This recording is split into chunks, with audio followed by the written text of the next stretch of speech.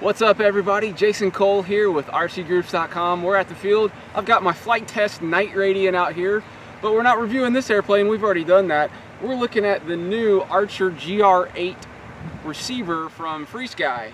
This is a new receiver and it has some cool features in it for sailplane pilots especially, but you can use it for just about anything else you want. It is a nice slender long receiver made to fit in sailplane fuselages. It weighs about 10 grams, so it's nice and light. And it's got 8 ppm channels. You got S-bus in and out, a couple of some ports there to play with. Decently long antennas, so you could route them through your fuselage and out if you need to for a carbon fuselage. But what's really nice about this that we're going to test today is it's got a pressure sensor built in.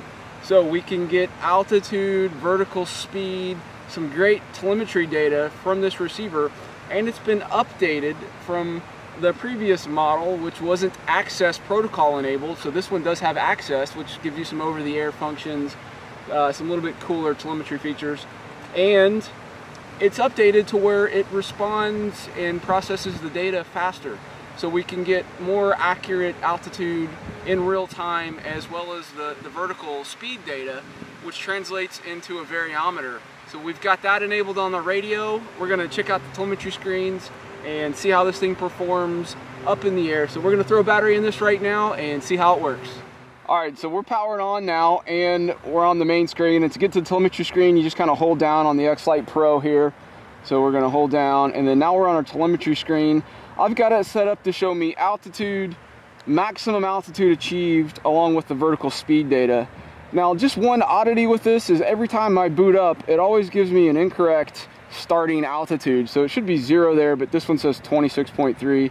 I do have it set for imperial, so that's in feet. So if you just press and hold the button there, you can reset the telemetry. So now it'll read 0, and we're good there. I also have enabled a couple of buttons. So if I press any of the 2 momentary push buttons here, it'll give me an altitude audible alert. So minus 0.7 feet. Minus 0.6 feet. So that's kind of cool. As I'm flying, I can not need to take my eyes off the airplane to look down at the screen. I can push the button and have it audibly tell me what altitude I'm at. I also have my variotone turned on with this switch here. So if I turn that on, it's on, but it won't work because I have it set to be no tone if it's neutral. So if it's not climbing or descending, it doesn't do the tone, so it doesn't get annoying to you. But if you are climbing or descending, I'll grab the plane. You can hear it. And you can see,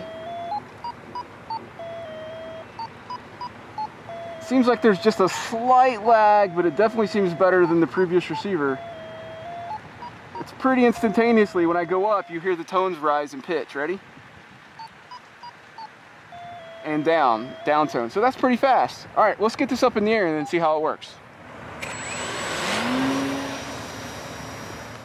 All right, so we're up in the air now and we're about 250 feet or so, and I can hit the button to hear that. 245 feet.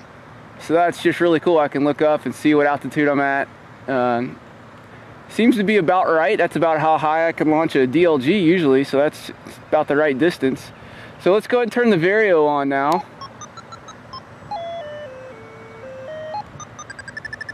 Ooh, big climb.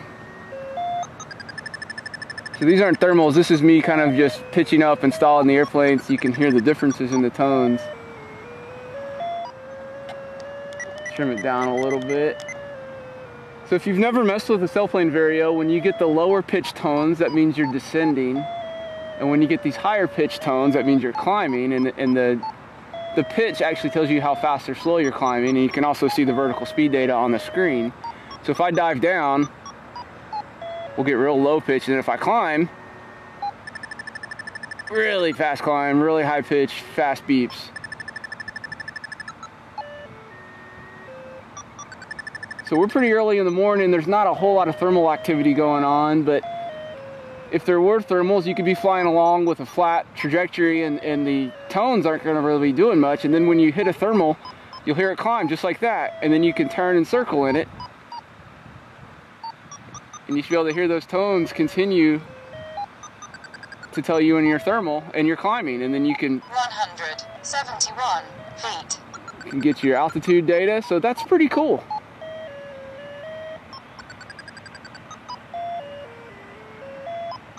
And then if you want to turn it off, you can just put it on a switch and then you can turn it off and you can fly silently and then 198 push the button and get your altitude updates when you want. Looks like I am in a thermal right now. So I can tell and confirm that with the Vario. Yeah. It's pretty decent Vario. 2 meters or 2 feet per second looks like on the vertical speed, 4 feet per second on the vertical speed.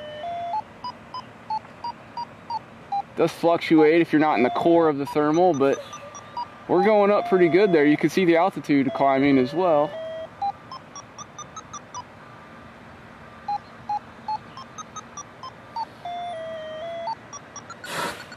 Throttle is off, so just confirm we actually are thermaling. We've climbed quite a bit right now.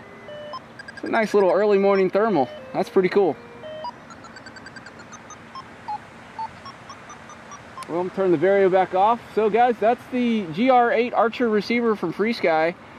I'm pretty happy with that performance there. That variometer data seems to be reporting really fast. There's not a lot of lag at all between the plane climbing and seeing the change in the data or the Vario tone. So that should be really helpful for sailplane pilots.